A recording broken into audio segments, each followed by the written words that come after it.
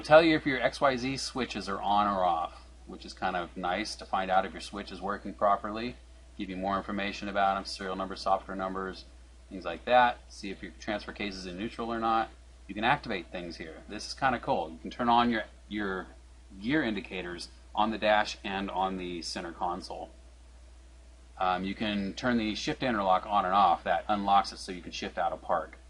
Go into our gauges here. This will basically turn on and off every single gauge you've got on the dash.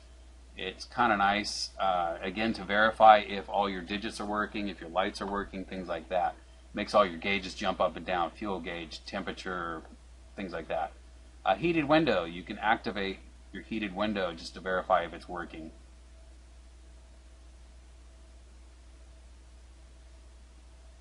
External lighting. Go through all these real quick. And again, I'm kind of just letting you guys see everything here. Tell you if your lights are on or off. You know, gives you an idea that things are working in the computers.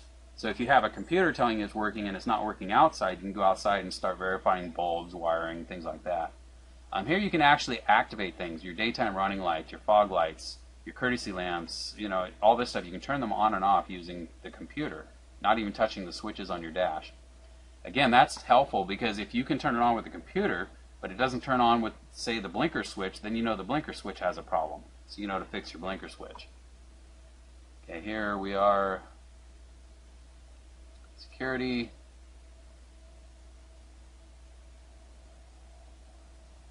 Component activation. It turns on the alarm LED. It honks the horn. It'll run the locks up and down. It'll do the single point entry. It'll super lock your vehicle, and you can unlock your vehicle. Now, if somebody's stuck on super lock, this might unlock you. I'm not really sure because I haven't had that issue, but there's possibility this would unlock you. That would be helpful. Down to the next thing, warning lights. This is all your dash lights. Turn them all on and off. Basically, this will tell you if they're on or off. And if you go into activation, it allows you to turn them on and off.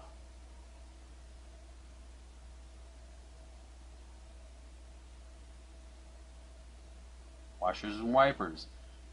This allows you to run your wipers and washers and everything. Make sure they're all working, gives you the part numbers, all that. Same thing with windows and sunroofs. You can roll up your windows and sunroofs using the computer. So again, if you are not sure if the motor's working, you can run it here. If it goes up and down, then you know it's the switch or something else related that's not running it. But likely if this runs it up and down, then you know that the relays are working because this basically turns on the relays up and down. So that would narrow it down to the switch or wiring to the switch.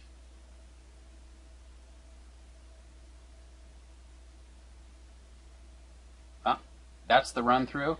A couple other things if you want to keep watching. You can go in here, you can change your workshop information. So if you have a business and you want to put your information in this, every time you print out a piece of paper, it has this information at the top as a heading. You can change the language, and there are a number of languages you can choose from. So the software totally changes to all these different languages. I can't speak anything but English, so I'm stuck there. Once your hardware is connected, I don't have it plugged into the vehicle right now, but if it were plugged into the vehicle, it would show here the device is connected. You have to test it the first time in. It'll tell you if the firmware is updated or not. If it's not, you hit update. It takes about a minute. Updates the firmware and you're all ready to roll. Documents, application list, that shows all the vehicles this software works on. Release news, system requirements, don't need any of that. Then is kind of cool. Here's my two vehicles that I run it on. But you can go down to, let's go back to the main screen. Oops. Back to the main screen. Come on, main screen. I keep messing up, sorry.